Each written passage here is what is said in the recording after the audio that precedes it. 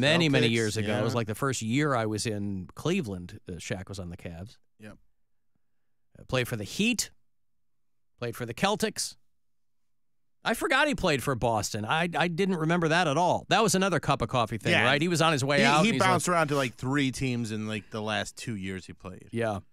And the most amazing thing, really, if you're familiar at all with Shaquille O'Neal's career, is that he's not that tall.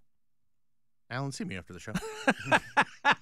You met the guy. I know. I so love tall. posting that photo of any chance I get, anything Shaq related, I post that photo of us because, like, I come up to his nipple. Yeah. So I just post me in full, and then the frame cuts off, like, at his chin or whatever. And I'm like, hey, happy birthday to Shaq. I'll probably post it today. It's so stupid, but it cracks me up. So Shaq's 52 today. How about that? Pride of Newark, New Jersey. 7'1", 325 pounds. That's a heavy, heavy guy. Heavy guy. And again, he wasn't nimble, right? He kind of lumbers up and down the court. But, you know, he's had one of the more successful post-pro basketball careers. He's selling you icy hot. And he's shilling for insurance companies and all this stuff. And that's all anybody wants when it's all over for him in sports, is you want to be able to shill. And he has done a good job of that. Yeah. Yep, he has. So, Shaq's birthday today. Happy birthday to him. Alan Molina Moy is a rock, funk, soul guitarist and singer from Minnesota. Oh. It says she's from Cleveland. All right, well. Maybe she comes from that Prince school or something. I don't know. But she'll be over there tomorrow night, if you're hip to her. Trae Young is out injured. Ooh! Does that mean we're going to have an advantage over the Atlanta Hawks if Trae Young is out? That's probably true, yeah. But he, I mean, we have an advantage over them anyway. They're pretty bad. Okay.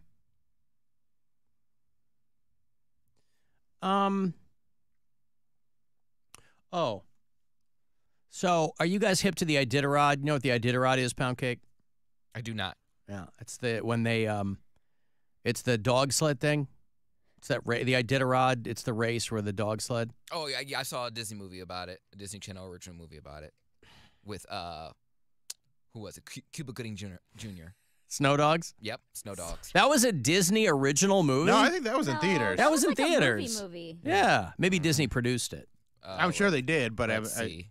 I'm sure they played it on the Disney Channel all the time. Distributed by Walt Disney Pictures. Okay. Walt But Disney that's not a Studios. Disney Channel. Right. original. Okay. Yeah. fair Their enough. studio distributed it. Yeah. Well, about let's go back to 1985, when a woman on the Iditarod Trail was the first person to shoot a moose out With what? there. Huh? What did she shoot him with? Well, I shouldn't say shot. She wasn't channeling Woody Allen or anything. And I like that. shot a moose. She was a moose had come out, and she had to beat it. She had to fend it off. A woman, great name by the way. It was her name was Susan Butcher. It's almost like she was made for it. 1985, Susan Butcher is leading the Iditarod when a moose comes into view there, and it starts going after her, going after the dogs. This is a long-distance race, right? This is in Alaska. It's Anchorage to Nome.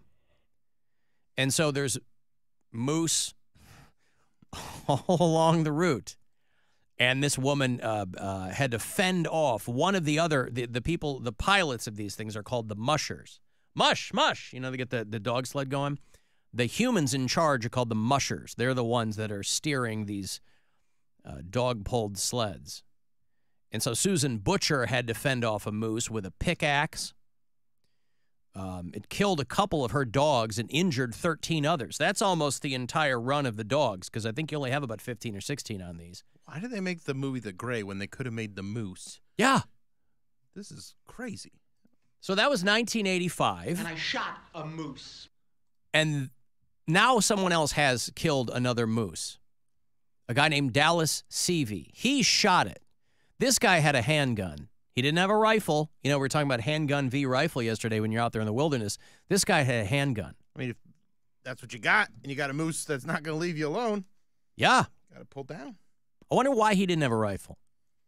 Maybe it was just too big to carry. Maybe so. Or maybe he had it and he Maybe ran he's out of like ammo. Bill, and he wants to dominate whatever his opponents are with his bare hands.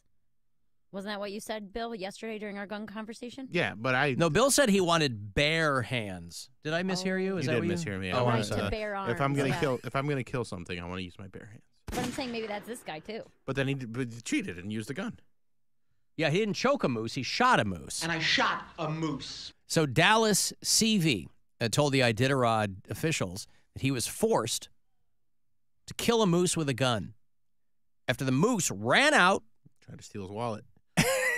Yeah, he was in a bad part of the sled trail there. Yeah, and it got tangled up with the dogs because you're trying to protect these dogs. You know, this is like a big sponsored event. This guy's racing for Anchorage Chrysler Dodge Jeep. This guy, Dallas Seavey, is tied for the most Iditarod wins ever at 5. But he said the moose fell on his sled, and then it got sprawled all out, and he shot the moose. And then he said he gutted it. Is that what are you supposed to do that, or? I mean, you're gonna make sure it's not gonna come back. Pull the guts I out. get. Oh, wow.